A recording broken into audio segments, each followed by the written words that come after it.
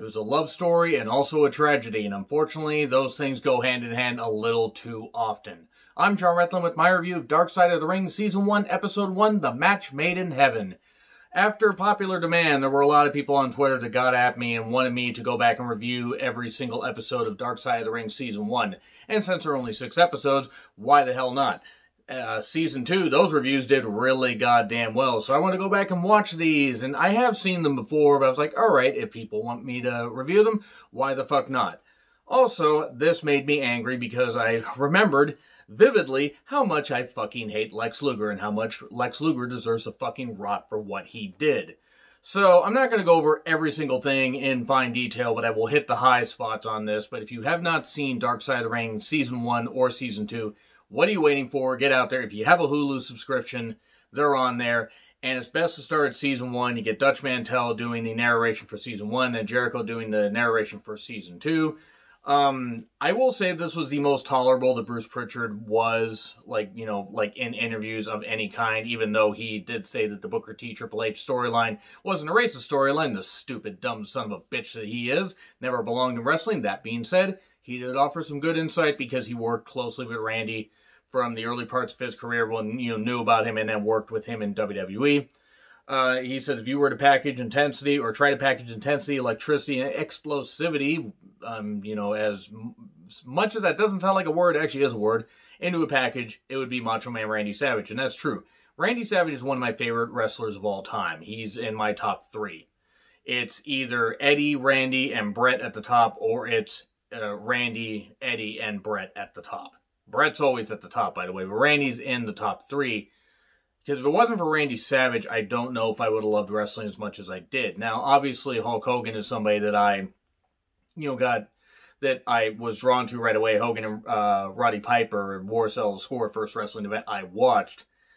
But just being able to see Randy Savage, because he came in right at the end of that year from, Memphis, from ICW and stuff like that, and then when they did the merge, the Continental Wrestling Association, he did a lot of rounds on a lot of, smaller promotions, even though he was good in Memphis. Seeing him in WWE, just being able to see what he could do, you knew this guy was the best in the world. I mean, he truly, for a long time, he was.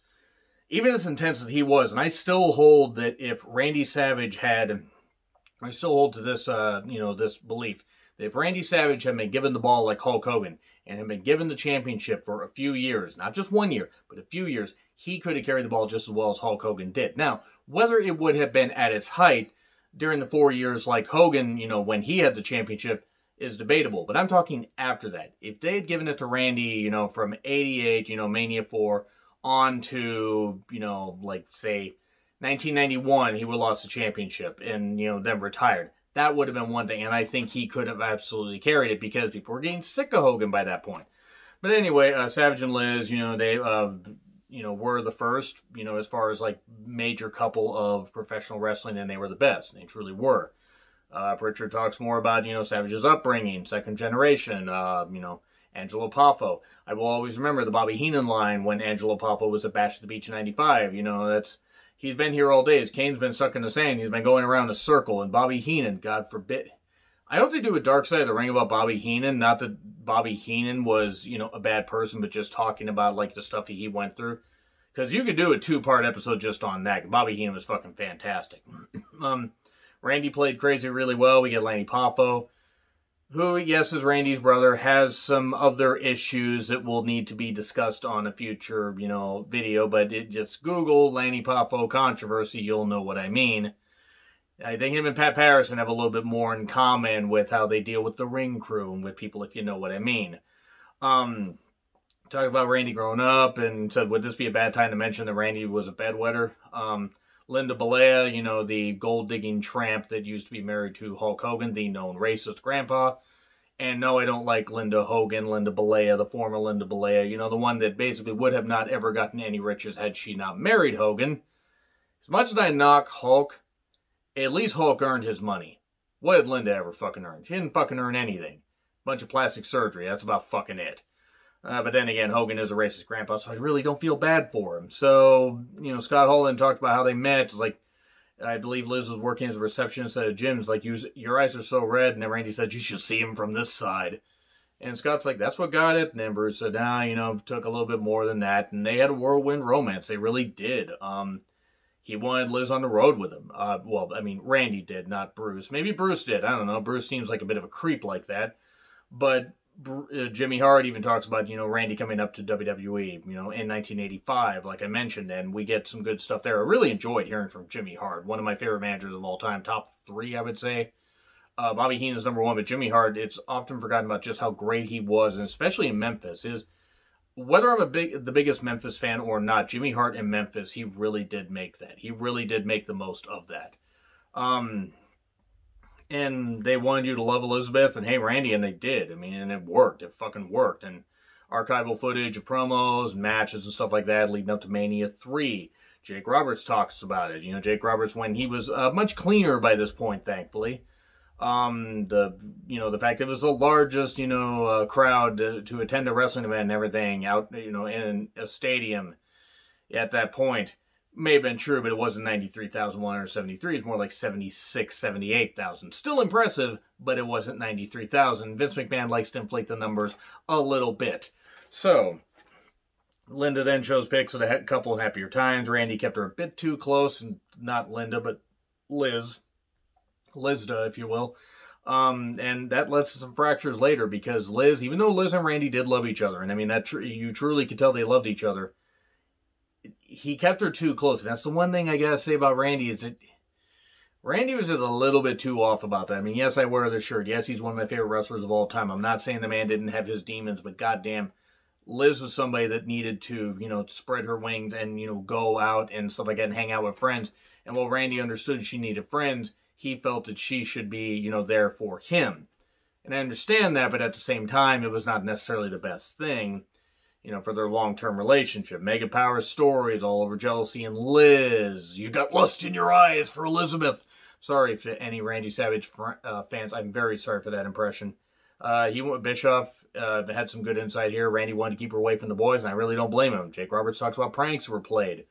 Liz took time off the road. Macho King Randy Savage was born. We get the Mania 7 retirement match with Warrior. Fuck Ultimate Warrior. I'm glad he's dead, by the way. Piece of shit. Queering doesn't make the world work was something that he said. And he also didn't apologize for breaking Bobby Heenan's neck and the whole cancer thing and stuff like that. So yeah, Warrior deserved to frickin' rot for what he did. And then, we get the wedding, we get the Jake Roberts feud. Well, maybe the snake should bite you instead. And the snake spot was brutal, scary. Liz wanted to leave. She stays with Linda while Terry, I believe, is filming It's Either Thunder in Paradise or something. And Randy was angry. He confronted Linda, went out with Hulk. Basically, this whole idea of Liz finding another guy, like it fractured the relationship with Hulk. The friendship and everything. Randy thought that was, the Hulk knew about it. And Jimmy's like, I knew Hulk for 39 years, and Hulk had nothing to do with it. Yeah, Hulk's never slept with another man's wife on camera and then said the N-word repeatedly when people have forgotten, or people wanted to say, oh, he was at a dark place. Yeah, being in a dark place and depressed makes you be racist. That's not how that fucking works, you goddamn Hulk defenders. Sorry if you guys are friends of mine, but you can forgive him if you want, but no, there's no defending that. And then the split change Randy. He goes to WCW soon after. Bischoff talks about the deal. Says, yeah, Randy did cost a fortune. He also came with a $750,000 a year deal with Slim Jim. Slim Jim didn't want to change Randy's character. Randy, even though he was divorcing from Liz and Liz met another guy and stuff like that, Randy got her a contract for $250,000 a year. She barely had to appear on camera. She was the bad guy. He was the good guy. She was a heel, he was a babyface, and, roles reversed and stuff like that. And Liz, I gotta say this, Liz aged like a goddamn fine wine. She fucking looked great at that point. She was great in the NWO, even though they really didn't have anything for her, and she had to wrestle in 2000. Remember that bullshit? Remember that? Do you remember when they actually had Liz wrestle? God damn it, Vince Russo, you piece of shit.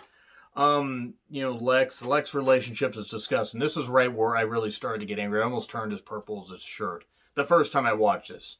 Since I've seen it before, I didn't quite get as angry, but Lex Luger is one of the biggest pieces of shit ever, and the fact that, he went on Bischoff's podcast and talked about this stuff and everything years after, I still don't think he was entirely truthful, because I believe he had everything to do with Liz passing away. And I'm not saying Liz didn't make her choices, but the pills, the booze, Lex had Liz living in the same complex that him and his wife lived in. Bold. bold, you dumb son of a bitch. Bischoff said that he resented Lex, and Lex was even on his podcast, and, he had to come clean. We get voice recording, pieces of Lex talking about that, and everything was fucking trash. The 911 calls got leaked.